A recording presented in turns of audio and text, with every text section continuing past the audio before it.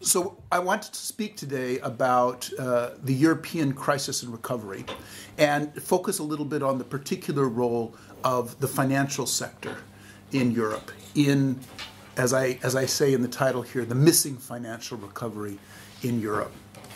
To just give you a few brief illustrations of European financial crisis vis-a-vis other parts of the world, what's noticeable is that while the recovery in the Eurozone was not as severe as Japan, it was more severe than the United States. And what is particularly striking is how slow the Eurozone's recovery is. So you can see that the US, the UK, Japan have all reached levels of GDP above the pre-crisis levels, whereas the Eurozone is still below. The other thing that is very noticeable here is the so-called double dip recession, where you see the very, very sharp dip in 2009. And then as Europe begins to recover about 2011, 2012, there's a downturn, a second downturn, which is not experienced by and large by the other countries. Japan has a bit of a double dip there as well. Actually, maybe more like a triple dip, but at a higher level.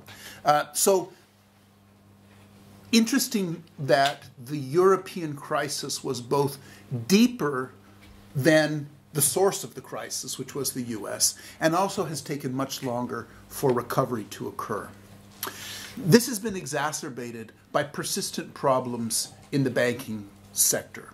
And I'll show several slides later on that illustrate in greater detail, but just to illustrate the point here, this is a measure of book-to-value ratio for US banks versus Euro area banks. And what you can see there is that in terms of valuations, Euro area banks have not recovered their pre-crisis valuations, whereas US banks have in fact exceeded those pre-crisis valuations. And we'll talk a little bit about why that is later on in the presentation. Public sector and private sector debt have also played a role here.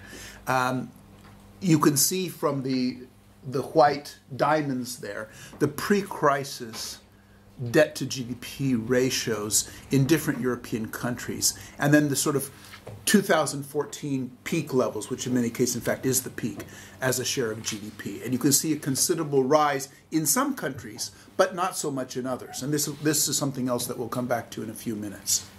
There were, however, questions about the solvency of some European countries, as reflected by the group of stressed countries, which shows a very sharp increase in sovereign yields, and followed by, when clear action from the European Central Bank was announced, a compression of those yields down to relatively low spreads and low interest rates for both stressed and non-stressed countries now.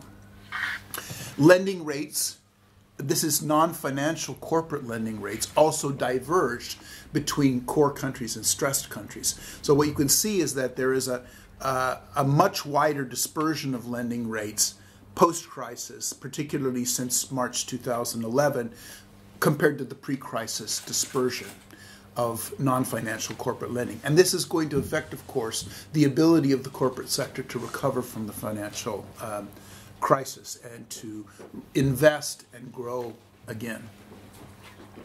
So let's look a little bit at the highlights of the weak recovery in the Eurozone so far. The first thing that we can notice here, of course, is, this is just a repeat of the chart we saw a few minutes ago, the fact that we're still below the pre-crisis levels in Europe. And even when we're beginning to see some growth now, it is still quite weak by historical standards. We in the IMF are forecasting 1.5% positive growth for the Eurozone in 2015 and 1.6% in 2016. And those numbers are the best numbers that the Eurozone has seen since the crisis, but they're still quite weak by historical standards. And they're significantly worse than what we're expecting in the US and the UK. Both countries are in the 2.5% to 3% range over the next couple of years. So we have a recovery that is significantly less robust than we see in the US and the UK. This, of course, is accompanied by high unemployment. Eurozone unemployment is above 10% on average. And when you strip out Germany, whose unemployment rate is only around 5, the average for the remaining countries is significantly above that. And you can see that in countries like Italy and Spain, unemployment is quite high and has begun to decline in Spain, but has not yet begun to decline in Italy. I didn't even put Greece on here. Greece would break the chart off the top at about 30% unemployment. Another important aspect of the recovery is that this is just the latest in a historical pattern of a widening gap in GDP growth performance between Europe and the United States. The historical context is essentially that from the post-World War II period until the early 1990s, Europe essentially grew faster than the US. There was a lot of catch-up going on. And since 1990, that trend has begun to reverse itself. And that reversal has become more acute since the financial crisis. And you can see this in the chart, how the fan sort of extends out. And remember, this is taking already into account the demographic differences between the Eurozone and the US, because we're doing this in per capita terms. So there is a significant growth gap between the US and the Eurozone. This is reflective of problems with Eurozone's potential output growth. For those of you who aren't economists, the potential output is sort of the way we calculate what would be a sustainable growth rate for a particular country. And you can grow above your potential for a short period of time, but you can't sustainably grow above your potential. And if you go below your potential because of a recession, we anticipate that you would generally rebound to that level. So what we see here is that potential output growth has slipped substantially from still relatively weak pre-crisis levels. So 2006, 2007, Eurozone potential output growth is about 1.4%. From the post-crisis period, we're looking at potential output growth of less than 1. So that is suggesting that once the cyclical recovery in Europe is completed, which it hasn't yet, those 1.5% growth rates might revert to something more like 1 or even below 1 if this trend of low potential output growth continues. There are many stories behind what's going on here, but if you look at the three main components of potential output growth, you see that in each case there has been a weakening. So the green part of the bar is the potential employment growth. Why is this weakening? Largely for demographic reasons. And in some countries, there is an anticipation that there's going to be a leveling off of workforce participation rates.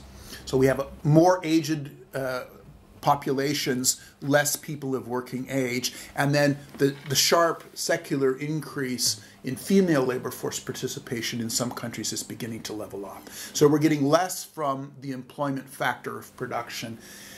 The red one is the capital growth, and we're going to talk about that a bit more in a few minutes, because capital growth, of course, is largely coming from investment, and there's been a sharp drop in investment in the euro area, which is causing the lessening of the capital contribution to potential output growth. And the third factor is factor productivity growth. That's sort of the catch-all that we use to indicate how we are getting more output from a given amount of labor and capital. And it's quite striking that total factor productivity's contribution to potential output growth in the immediate pre-crisis and post-crisis period is in fact negative. So we were actually getting a decline in total factor productivity. And now we're getting minuscule total factor productivity growth. Now, I should be clear here on this point about total factor productivity. This particular aspect is not unique to the Eurozone. This is something that the UK is also suffering from, actually some negative productivity growth in recent years in the UK. The US is having some positive factor productivity growth, but much weaker than historically. So all sort of advanced economies have a common problem on the total factor productivity front. Is this something you could define in a common sense way as efficiency? I mean, Yes, absolutely. It's broadly speaking how you get more from the same factors of production, and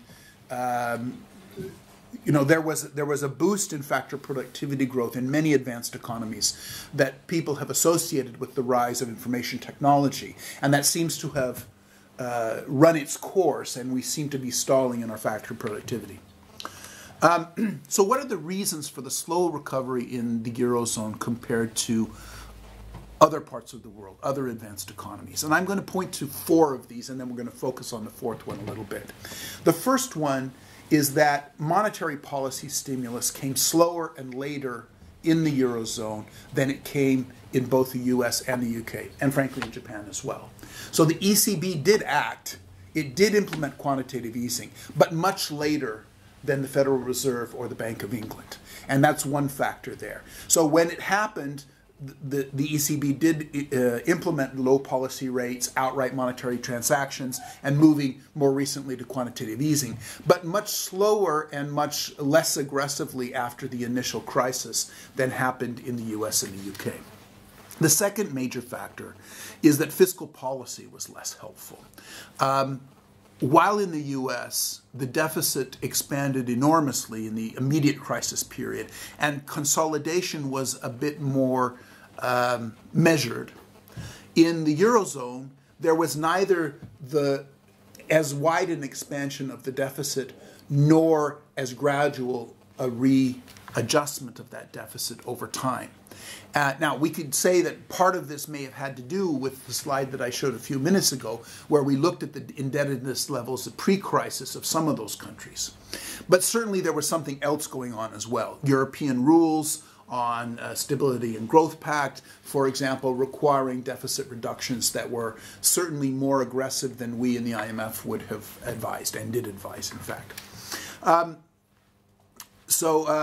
The third point is structural impediments to economic growth. And here, we have this sort of catch-all category of structural reforms, which refer to all sorts of things that might hamper either the ability of an economy to grow or the ability of an economy to respond resiliently to crisis. And I think there are some aspects of both in the kinds of rigidities that we have in the Eurozone: labor market, product market, and economic governance problems. I'll have one more slide on that. We'll talk just a little bit more. And then, of course, there are financial sector issues that we'll discuss in more detail. So here's a slide to illustrate point 1, the monetary policy stance. So what this slide shows is the central bank's balance sheets as a share of GDP and how those have changed over time. So what you'll notice is if you look at the green and the blue lines, those represent the US and the UK. They started out with very low central bank balance sheet exposure. And then they ramp up quite significantly and continue to go up over time. I should have rebased this slide on a common 100 so that you could see this more clearly. But to try to illustrate, the U.S. Federal Reserve goes from just over 5% of GDP in balance sheet exposure to around 20% of GDP in exposure more recently. So it's sort of a 4 times increase in the exposure of the Federal Reserve, which means that's the quantitative easing effects, the monetary transactions effects. It's the money that the Federal Reserve has been pumping out into the economy. Well, the increment is 15% of GDP. Correct. In the case of the ECB, which is the red line, you see quite a robust increase in the 2011 to 2012 period. And you do get from about 15% of GDP to, say, 27, 28% of GDP, something like that. So slightly less than 15% of GDP. But then you see a decrease, and a very significant decrease in the ECB from 2012 to 2014. I think our view in the IMF is that this was a big mistake. There was a perception, I think, in the ECB that the unconventional monetary policies had been effective, growth had started up again, and they began to withdraw their participation in the markets. And I think this was a contributing factor to that second dip of the double dip recession. Now, the real outlier here, of course, is the Bank of Japan, where you see they started quite high. They increased maybe from 20% of GDP to about 30% of GDP by 2012. And then you have this takeoff. And this is Abenomics that we're starting to see here, where the Bank of Japan has become much more aggressive in quantitative easing in an attempt to bring the Japanese economy more definitively out of its decades-long stagnation.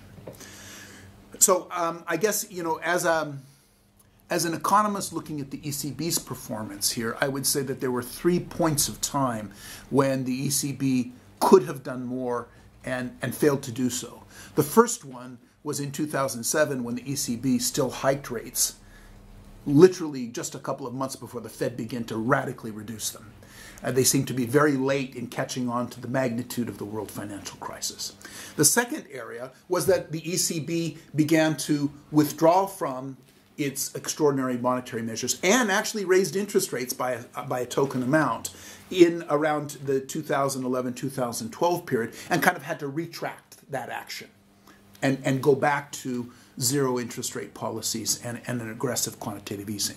And we in the IMF are strongly supportive of the quantitative easing policies of ECB President Draghi, and we are quite pleased when we hear the kinds of news that has come out of the ECB Governing Board last week, arguing that they will do whatever for however long it takes. So there may be in the cards the possibility of either an expansion of the monthly quantitative easing or an extension of the time frame for quantitative easing, or both.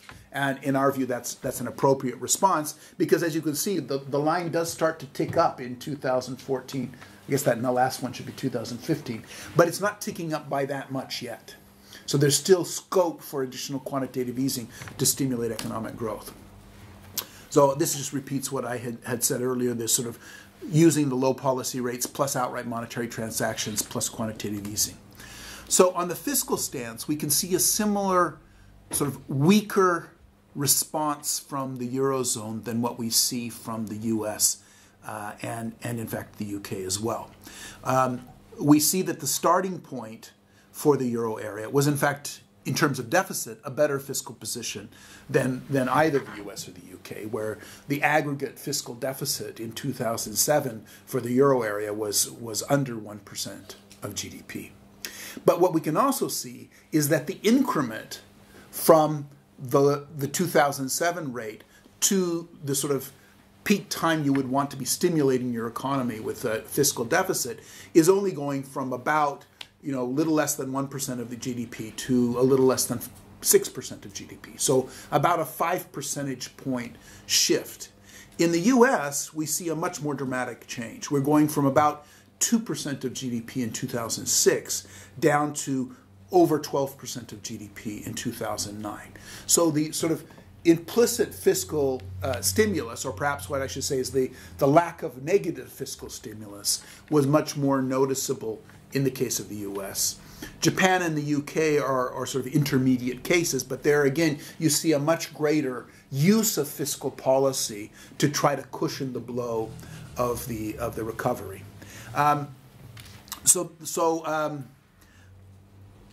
There again, I think that the Eurozone was in a position where they were less aggressively using the fiscal policy tool, and that produced less favorable outcomes. So what's happened more recently, and what we would strongly support, is the fact that because there was so much fiscal adjustment in Europe over the last 5 years, we're now in a position where in the aggregate the Eurozone has a roughly neutral fiscal policy for 2015. So it's been negative. There's been a fiscal drag on the economy since 2011 as countries consolidate their budget deficits. Now we're in a position where we have a roughly neutral policy in the aggregate. Some are slightly stimulative, some are slightly restrictive, but on aggregate it's roughly neutral. And you're taking away that drag of the fiscal on the economy, and that helps boost your growth up to this 1.6% that we see this year and next year. There has been a change in the thinking in the Eurozone on fiscal deficits and an attempt to revise the fiscal targets to take into consideration more the need to stimulate the economy when you're in an economic downturn. So the Stability and Growth Pact is moving more towards measuring compliance in terms of structural deficits rather than in terms of headline deficits, so that when the economic cyclical component of the deficit goes down, you're not asking economies to also withdraw fiscal stimulus at the same time. There's a final point here, which is that under the Stability and Growth Pact now, there is some flexibility that didn't exist before to allow countries to be rewarded, as it were, for attempting to undertake structural reforms that could give them better resilience and growth over the medium and long term. This is still quite controversial, of course, because it's very hard to quantify the effects of structural reforms. And so, some countries who are on the more conservative end of things see this as a possible loophole for countries that want to cheat on the deficit targets. And the countries that want to undertake structural reforms and don't want to have that negative fiscal impulse, of course, are trying to take advantage of that. So I'll just briefly mention some of the issues on the structural reform efforts that have been undertaken by the Eurozone in the sort of third of those 4 points that I outlined for you a few minutes ago. The first, of course, and perhaps the most important, is that there have been very significant national structural reform efforts in certain countries. Sometimes these have come under the auspices of IMF/EU adjustment programs. But in other cases, they have been from countries sort of making the decision on their own that they really needed to do some severe structural reforms. And the clearest, most recent example of this is Italy, where they don't have, and they haven't had, an IMF or EU program, but they have been quite aggressive under Renzi in moving the structural reform process forward. Spain is a bit more of a mixed case because they never had an IMF program, and they had an EU partial program, which was just financially sector related, but the Spanish government, alongside of that, did undertake some significant reforms. There's a country that's not on that list, Greece, and we can talk about that in the question and answer period if you want. The second area of reform efforts have been some improvements in European governance.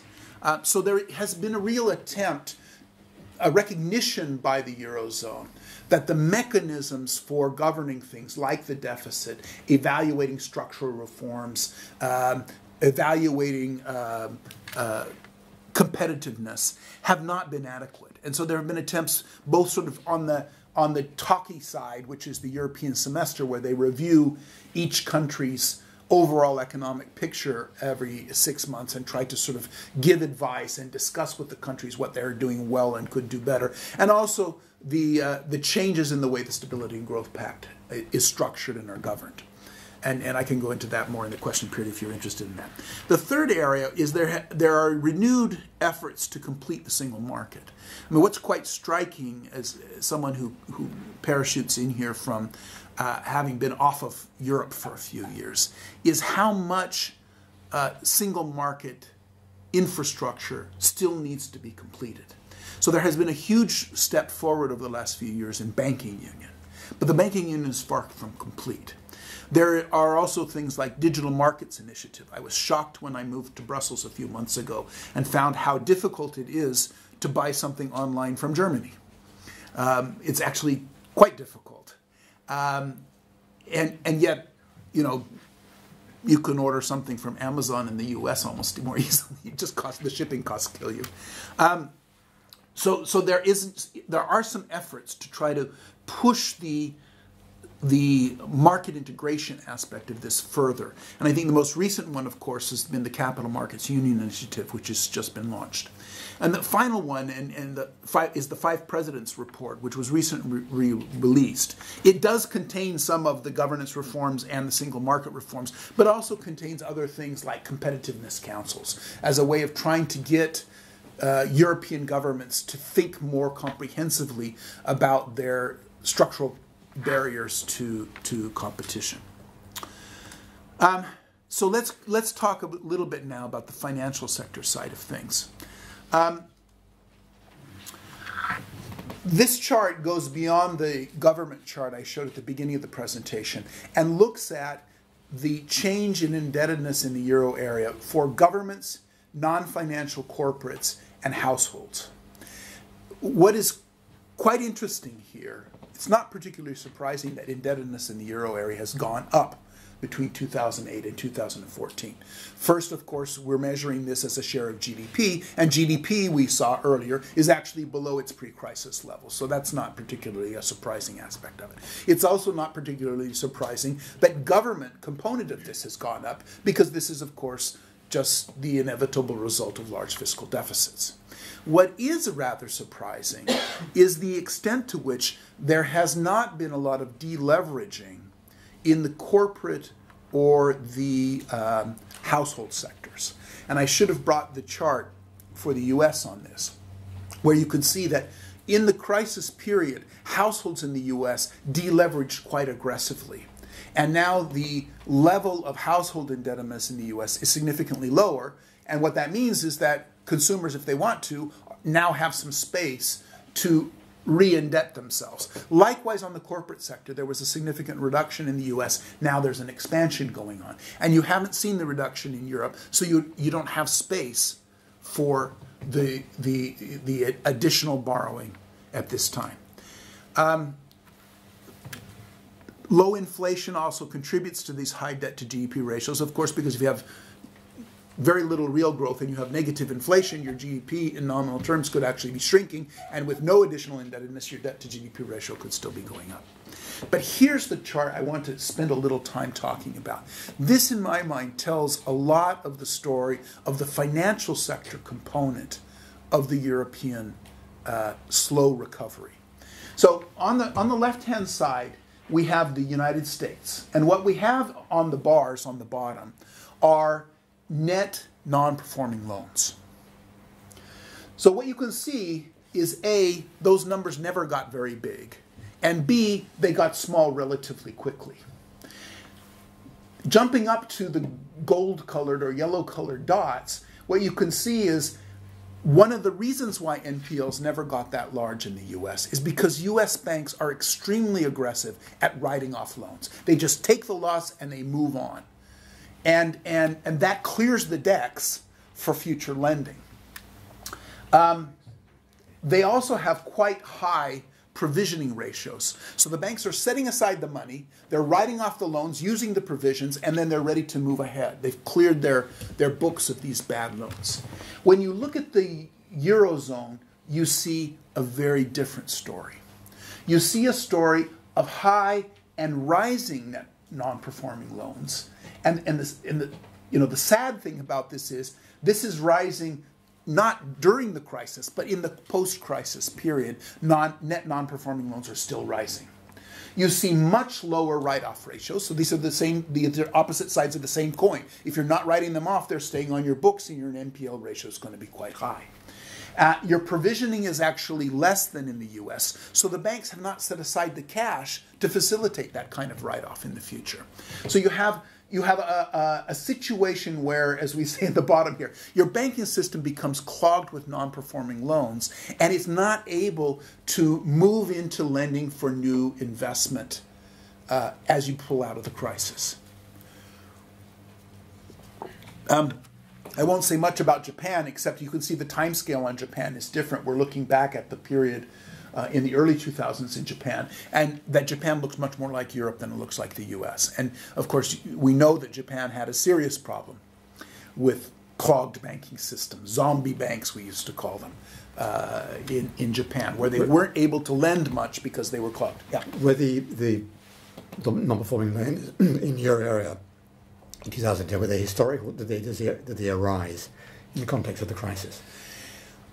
They actually weren't that much higher than the U.S. before the crisis. So it did rise during the crisis. A very good question. Excellent question. Now, the chart I had on the previous page hides a lot of heterogeneity within Europe. And this is the slide that illustrates the heterogeneity within Europe. So we've arranged all the countries in order from highest to lowest non-performing loans ratio. Not particularly surprising that Cyprus, Greece, and Ireland are at the top of that list, because those were countries that had extremely severe financial crises. But what is what is interesting is Ireland was very, very low. I mean, this answers partly your question here. The blue dots are showing what the pre-crisis levels were. Okay. Maybe a bit higher than the U.S., but still quite low compared to after. And of course, with Ireland in the financial crisis, there was this huge jump. In a place like Italy, the problem has been more chronic, but even there you see that the number has jumped from, say, 7% up above 15%. And when we get to the other extreme, we see countries where this is really not such a big issue. And these essentially are sort of the more Germanic countries, Finland in there as well, Estonia, Finland, Netherlands, Austria, Germany, and Luxembourg at the low end. This little insert here is just kind of interesting to just see the difference between northern Italy and southern Italy. So what you essentially have economically, and I'm not the first to have noted this fact, is essentially two countries. You have a northern Italy that looks a lot like Germany. You have a southern Italy that looks a lot more like Greece. And this illustrates the issue. So with clogged banking system, what do we see? We see weak credit growth. So if you look at the right-hand side, what's happening in the U.S., you see that credit growth was above 10% pre-crisis, drops to negative, say, 7.5%, and then recovers fairly robustly to around 10%, well, between 5 and 10% in 2014. So a huge drop, as we would expect, huge banking crisis, but actually quite a robust recovery. Look at on the other side, and what you see in Europe, actually higher credit growth pre-crisis. A big drop, and then you see a double dip in credit as well. And the credit numbers just barely clear the zero threshold in 2011, and then drop back down into negative territory. So we still have negative credit growth in 2014 in the Eurozone. So it's not particularly surprising that we're getting this low contribution of capital to potential output growth, and we're seeing low overall economic growth. Now, we've also put the NPLs here so that you could sort of see the comparison. Once again, you see the peak in the U.S. followed by a sharp decline in non-performing loans. And then you actually see a steady rise in Europe. And this is, what's quite striking is even as the recovery is sort of trying to get underway, that's not actually bringing NPLs down. They're continuing to accumulate. So, less credit, less investment. This chart shows, I think this is one of the most striking charts I use when I talk about what's wrong with Europe. The investment level in real terms, if 2008 is 100, is 85 around in the Eurozone in 2014. It's 15 percentage points below what it was before. And look what's happened to the US, the UK, and even Japan. U.S. is well above its pre-crisis investment levels at about 105. UK near, right around the same level, slightly higher even. And Japan is dipped back down below its pre-crisis levels, but from a very sharp drop, Japan's investment is essentially back to where it was before. But in the Eurozone, we haven't seen that recovery of investment. If you're going to have these very, very low levels of investment, you're not going to get the kind of economic growth on a sustained basis. So what's missing in Europe in the financial sector to try to bring things back to a higher growth equilibrium? This is more of a monetary policy issue, but it has financial sector implications. There is a need to pursue the quantitative easing policies in order to get inflation back to positive levels on a sustainable basis. Actual inflation, you'll notice here for the Eurozone, went into negative territory, pulled out of negative territory, and then dipped back in. And you have more than half the countries in the Eurozone with negative 12-month inflation today. And that's not going to be an environment in which financial sector operations are going to be able to work as efficiently as if you have a positive inflation scenario. So this is a little bit more about the asset-backed purchases that the ECB has been undertaking and some early effects of the quantitative easing policy on the exchange rates. The exchange rates have been bumping around a bit, and you see that the US dollar euro has actually jumped in the last couple of months after dropping quite significantly because of, I think mainly because of problems in third countries, Chinese concerns about China, etc. But clearly, from the slides that I've given you earlier, there has to be an approach to solving non-performing loans in a way that clears out the clog in the banking system and gets lending going again. So we've made some recommendations to our colleagues in the ECB and to national authorities.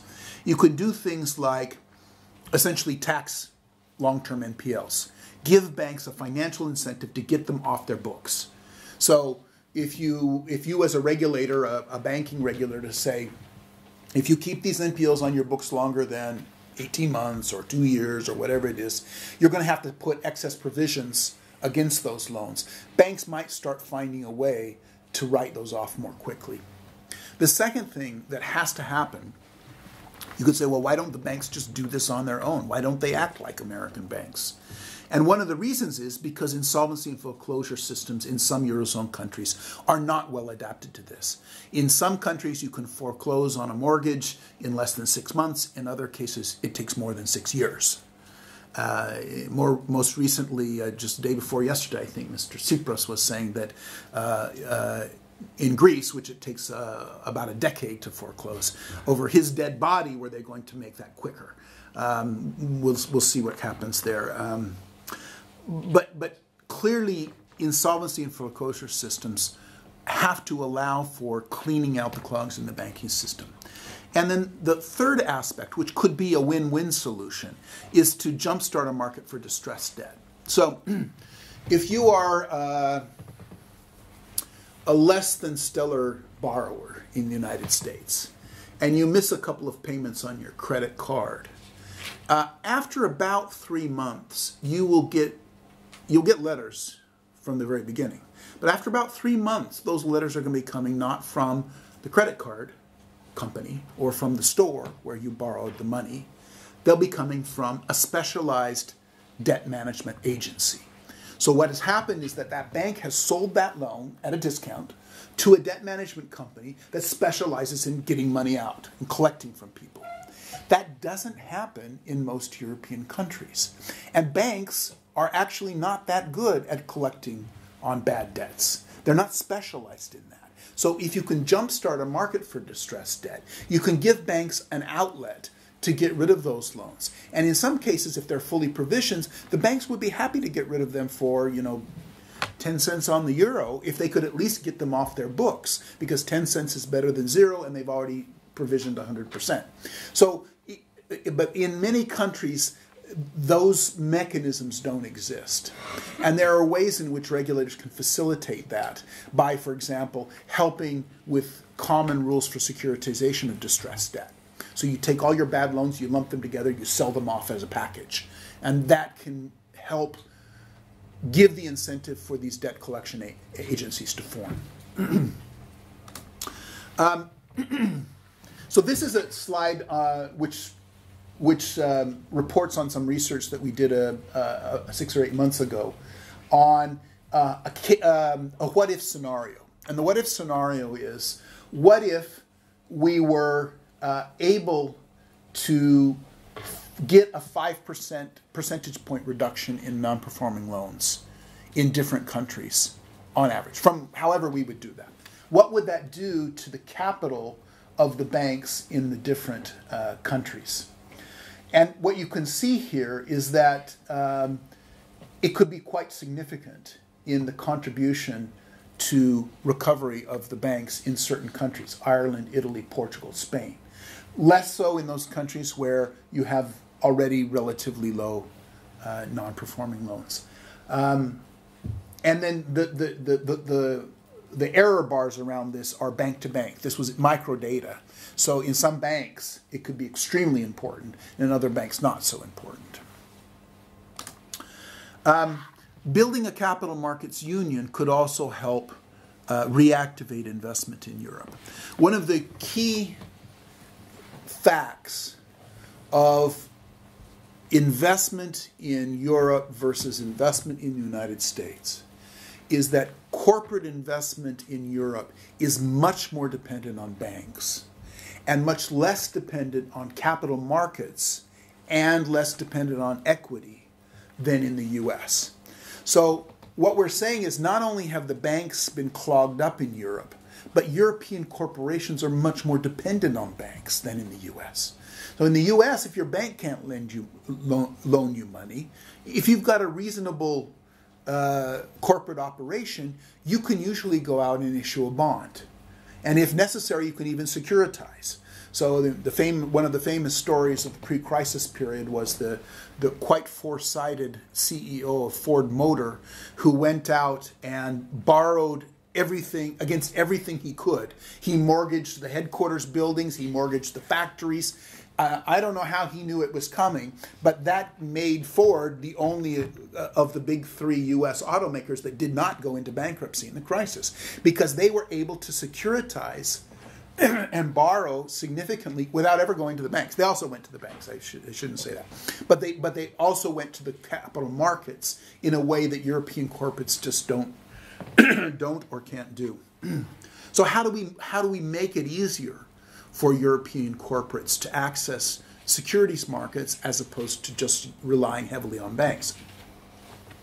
Well, Lord Hill has recently launched, as part of his Capital Markets Union, some proposals in this area. One of the proposals is that you have common standards so that you can have cross-border securitization. So if I'm in a UK investor and I buy a corporate bond in Spain and I buy another corporate bond in Germany, I know that I'm getting roughly the same product, which we don't know now because they aren't standardized. And what that means is that you don't have a common market for securitization. And one of the key points of the recent crisis has been that the countries that have the money and the countries that need the money are not the same countries, usually. And so that is a huge barrier for access. So you can facilitate by standardizing securitization instruments, have common standards, and remove national differences in the treatment of securitized financing and equity financing versus bank borrowing financing. So this is a picture of what the European securitization market looks like. And not only was it smaller than the US in 2007, it's essentially collapsed. And that's another illustration of the need to take some action in that area. Another component would be to complete the banking union. There has been, I think if you would have asked me before the crisis, would Europe be able to move aggressively towards a banking union in the wake of the crisis, I would have said no, because Europe never does anything quickly. But actually, they moved quite quickly in banking union, but they're not quite completed yet. And so there's some significant areas that still need to be finished. One is that there's common banking resolution framework for the largest banks. But the Single Resolution Fund has a pitiful amount of resources. And if we actually got into another banking crisis now, it would be completely overwhelmed very, very quickly. The second, the second issue is direct recapitalization. So one of the correct, I think, conclusions that people had in the financial crisis was these bankers are causing us such a huge problem for the world. And then what do? We turn around and bail them out. So we've got to find a way to make them pay. And there is a banking directive that the EU prepared which requires bank bail-ins whenever public support is being provided.